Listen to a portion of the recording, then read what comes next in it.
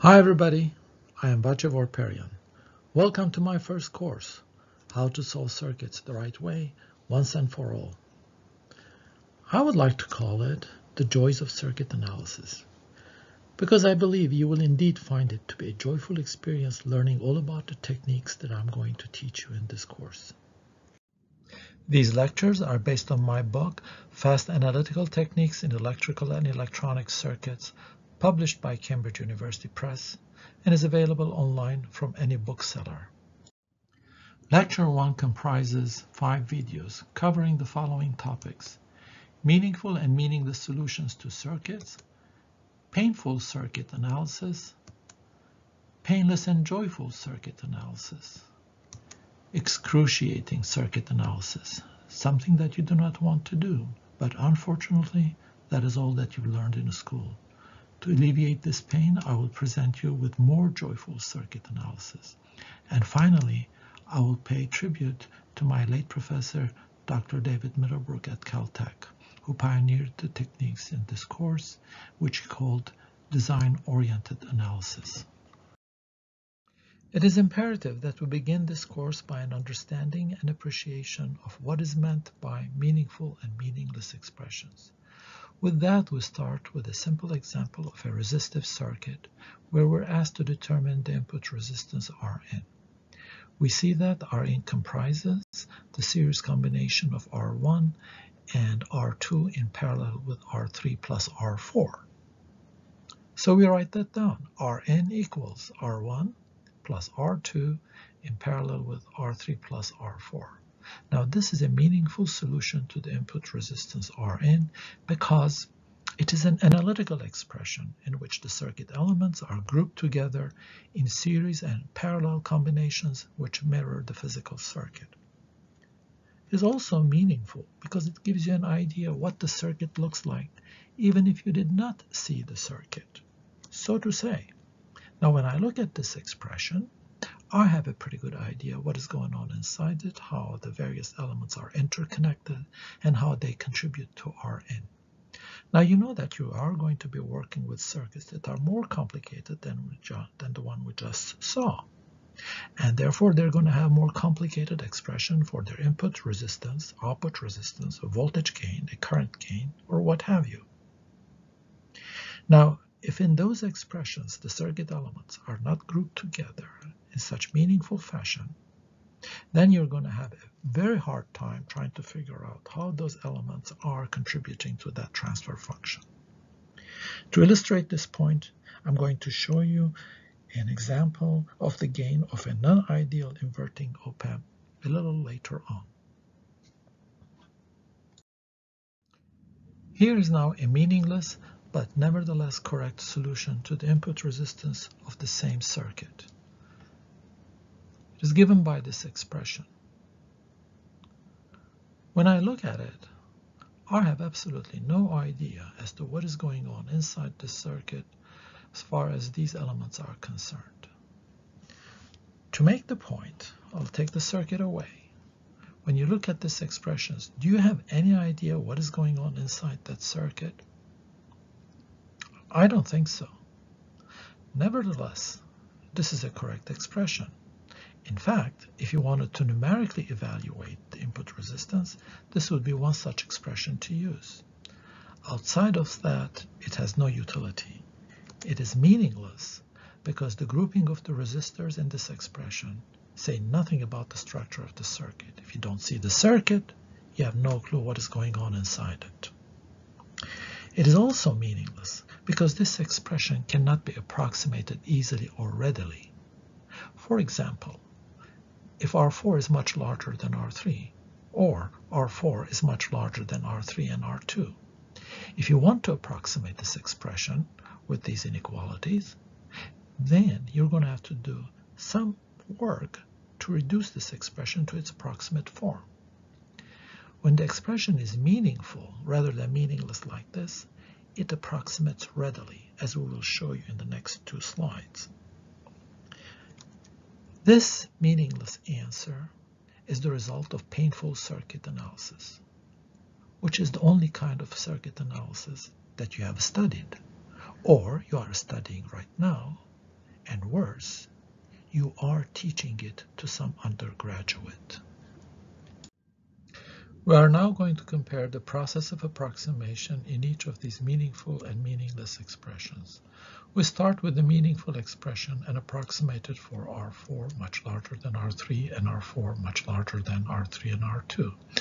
And here's that meaningful expression, in which we see that if R4 is much larger than R3, then quite obviously we have the following approximation. You simply throw R3 with respect to R4 and you get your first approximation. Rn is approximately equal to R1 plus R2 parallel R4. Now if we want to approximate this further for R4 much larger than R2, then we recognize that in a parallel combination the smaller of two resistors dominate. Therefore, continuing from this approximation with R2 much less than R4, then we have Rn reduces to R1 plus R2. And we're done. We are now going to approximate the meaningless expression for R4 much larger than R3 and R4 much larger than R3 and R2. And here's that meaningless expression. When I look at the denominator, it's quite easy. If R3 is much less than R4, I can throw it away. But when I look at the numerator, I can't do that readily, and I have to do some factoring like this. R3 into R1 plus R2 and R4 into R1 plus R2 so that I can factor one more time R1 plus R2 into R3 plus R4. Now I can see R3 is much less than R4, so I can throw that away here and in the denominator here, and it reduces to my first approximation. However, my first approximation is also a meaningless expression and I cannot make much sense out of it. And if I want to get some sense out of it, I have to do some more algebraic push-ups. I refactor the numerator as R1 into R2 plus R4 plus R2 times R4, so that I recognize now I can divide R2 plus R4 and obtain R1 in plus R2 times R4 divided by R2 plus R4, which I recognize to be a parallel combination of R2 and R4. Now, this is an awful lot of algebra just to get to the first approximation that makes sense. And that's painful. And the whole point of this course is to have you avoid this kind of long algebra, to get meaningful analytical answers easily, painlessly, and approximate them painlessly. Now we ask ourselves, where did that meaningless solution come from? To be perfectly honest, for a simple circuit like this, when you're asked to determine the input resistance, you don't even have to perform any analysis. You just look at it and you say it's R1 plus R2 in parallel with R3 plus R4. But if the circuit was more complicated, then you would have had no choice but to write the nodal equations. That is to say, until you've learned the techniques that I'm going to teach you in this course. If we write the nodal equations for this circuit, this is what we obtain. We connect the test current source at the input and we determine the voltage V1. We write the nodal equations at V1 and V2. At V2, the sum of the currents entering that node must be equal to 0. Same thing for V1. At V2, we use superposition, and we say that the current going into V2 is V1 divided by R1 when V2 equals to 0, and then when V1 equals to 0, the currents going out this way, and that way are respectively V2 over R1, V2 over R2, and V2 over R3 plus R4, and that's this term here. Their sum equals to 0. That's your first nodal equation. Same thing applies to V1, except it seems to be a little easier. There's a current I going in, and then there's a current flowing due to V2 while V1 is 0 going this way. It's V2 over R1, and there's a current going out that way when V2 equals to 0, and that is V1 over R1, and we get the second nodal equation. So we get, in the end, two nodal equations that we have, and we want to solve for V1 over I to determine the input resistance. How do we do that? Well, good old Kramer's rule. Here it is. It is this term divided by this determinant. And out comes the answer, Rn. It is the meaningless answer that we presented. And that is exactly how stuff happens. I am going to show you in this course that you will never ever have to write another nodal or loop equation again, no matter how complicated the circuit gets. You are going to learn how to break a complicated circuit into a number of smaller circuits which are very simple and which you can analyze almost by inspection or by a line or two of algebra. Then you're going to learn how to assemble the final solution of the full circuit from the individual solutions that you obtain from these simple circuits.